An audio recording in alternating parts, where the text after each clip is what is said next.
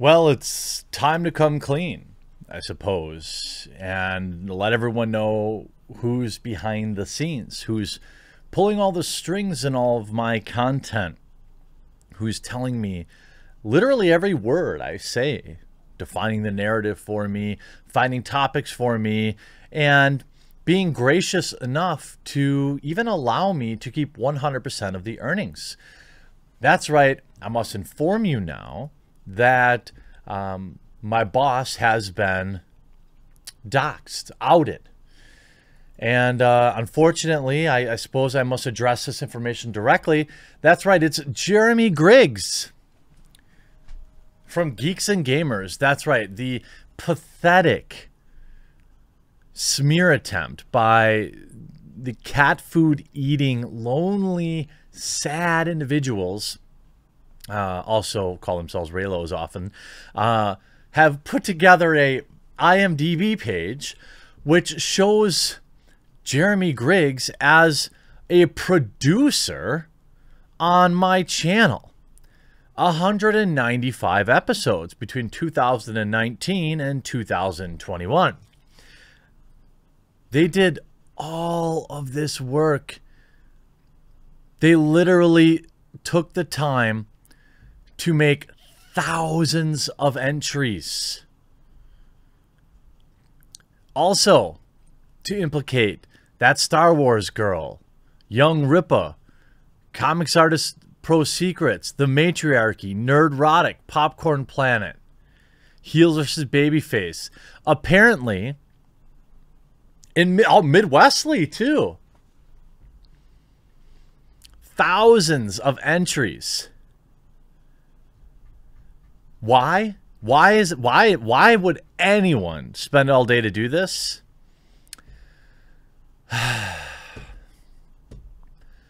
Because they want to implicate him as some sort of weirdo leader of movement. Now, I can tell you this. Jeremy from Geeks and Gamers has never advised me on a video topic in, what, 2,000 episodes? I don't think he's even ever sent me, like, an article to look at. We talked briefly about the Zack Snyder situation, but these weirdos keep trying, they keep organizing. I mean, could you imagine if these people used their insane obsession for good? Look at this. Is the backbone of the fandom menace who incites followers to, quote, fight back against those who oppose bigotry. We've seen these tactics from, quote, jokes of very bad behavior to supporting the doxing of women. This isn't a fan community. This is a hate group. And what this is, you know, is they're trying to rewrite history. Here's another example. The Quartering claims that I deserve to be doxxed because I lied about him. Arguments made against that logic aside, he forgets that we've only ever used their words. So here are more words revealing that the doxing was organized by Comicsgate and brought to the Quarterings network. I don't have a network. It's just me and my cats. You see, hello again, Team YouTube. Please see the dangerous behavior of the Quartering and remove their channel from your platform. You know what I actually said? You're right. I couldn't care less that these vile people got doxxed. I don't care. I don't care one bit.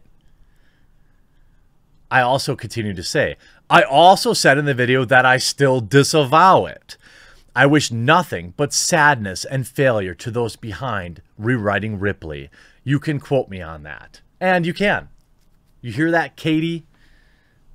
It is my deepest hope that you live a horrible, horribly unfulfilling life. Now, of course, I would prefer you change your ways and start trying to be a positive person. But if this is what your end goal is, this is how you want to spend your time, dragging down others and lying about them, why on earth would I care about you?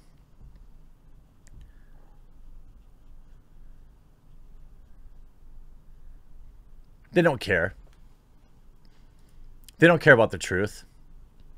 How about that Star Wars girl having this person? I'm surprised there's not a blue butterfly in their profile. Tell me again how women in this fandom aren't harassed and that I'm a liar. Yes, a woman is being harassed and mass flagged in targeted harassment campaign. And guess what? It's not you, Meg. It's me. You don't like that I called you out for your lies with facts, so you're calling for the deplatforming and targeted harassment of me, a woman. 19 hours ago, Meg. Hey, YouTube.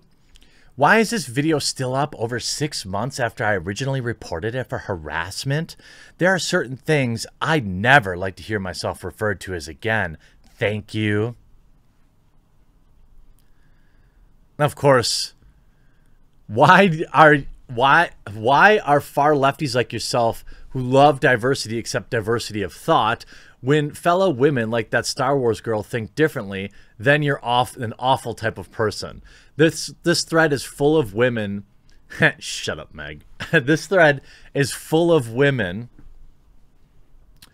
pointing out that this woman does not speak for them. And that Star Wars girl has often faced a lot of vile hate from people because she doesn't stick to the mainstream narrative, essentially. You can see here posting, join me and my co-host for a special show addressing the toxicity many are ignoring in the Star Wars fandom. This has to stop.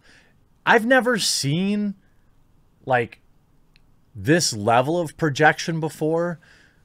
You know, before this group of about 500 people, well, about 100 people with 5 accounts each, before they spun this all up. And hey, I'm thankful for it. Thank you guys. Seriously. You hear that? SJW Spider-Man and Katie and Rewriting Ripley. Thank you. This has been great content in a time that's been a relatively significant news drought. So thank you. I really enjoy making a ton of money, making fun of the hypocrisy that you espouse.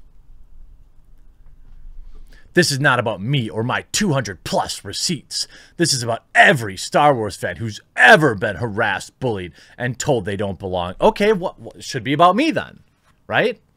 Because your group of people are literally saying that you don't want me in the Star Wars fandom, that I don't belong here. This is what a crowd has created, an environment where people have to lock down their accounts because of dips on the internet. F y'all. These people have no, they have no problem going after Anna from that Star Wars girl, do they? They have no problem just perpetuating heinous lies and gumming up all of Team YouTube's time.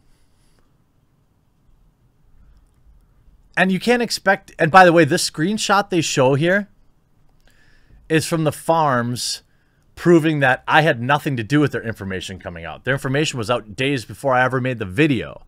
But they don't care. They don't care about the truth. Look, I support Anna from that Star Wars girl. I support Geeks and Gamers and Drunk 3PO and even Cecil. A lot of people that create content in the same space. I don't consider myself a part of the fandom menace, so to speak. But I do respect what they're trying to do, and I respect their love for Star Wars and its purity. Me, I enjoy Star Wars, but the fact of the matter is it's just another in a long list of great things that have been ruined by modern day politics. I mean, the idea that you would have this person in charge of, well, my channel, who took all this time? Josiah Rises, RK Outpost, Critical Drinker, Yellow Flash, Drunk 3PO, Mecha Random, Overlord DVD, all 459 episodes. Like, you have to enter these manually. Somebody went through, and this is the level of obsession that we're dealing with.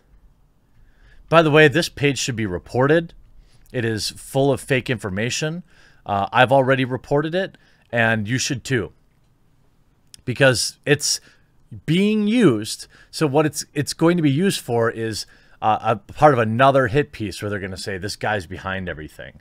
And you know, I keep sticking my neck out here. They're not really coming after me directly. They've made a few stupid lies, but like they're really after EVS, and they're really after Jeremy from Geeks and Gamers. So I don't know if this is a former employee or somebody that, you know, is deeply, deeply angry with them, but it's pathetic and needs to stop. I hope you all enjoyed this video. We'll talk to you again real soon.